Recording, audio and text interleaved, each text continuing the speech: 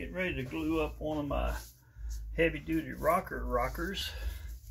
Always cut them out in 7 pieces, a 1/4 inch thick, and then I'm going to glue them together and take my homemade clamps that I use, made just for this, and we're going to pull them around a form and let them set overnight.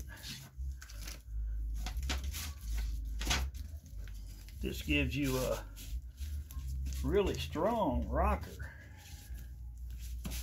and you don't have a lot of the trouble with getting this thing perfectly radiused if you're cutting it out of one solid piece. Plus, doing it this way makes it about 5 times stronger than a regular piece of wood anyway.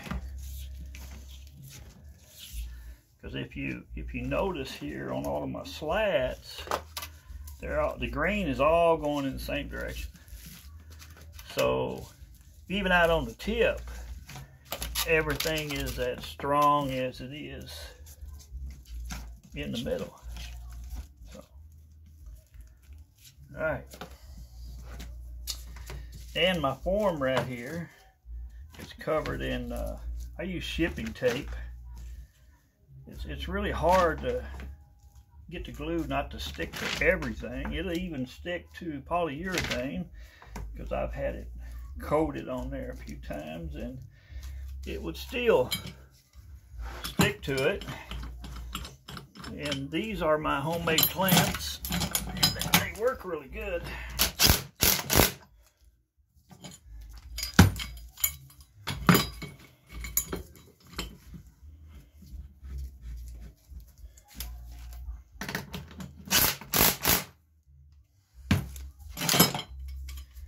And every now and then, like laminating anything, you're going to have to maybe even hammer a couple of these layers back down, because they will come up. So in case that happens,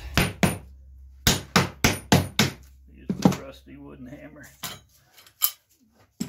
Everything comes out good.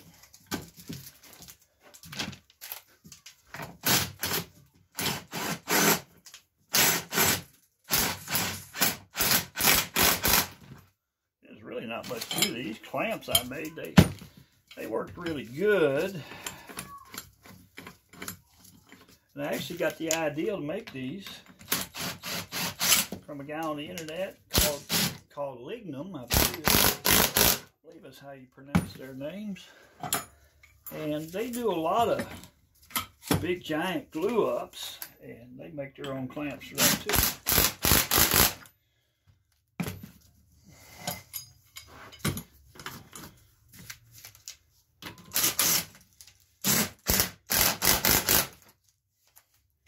There's really nothing to this. Laminating is fairly easy. And there's one rocker done. What do you think? Let me know.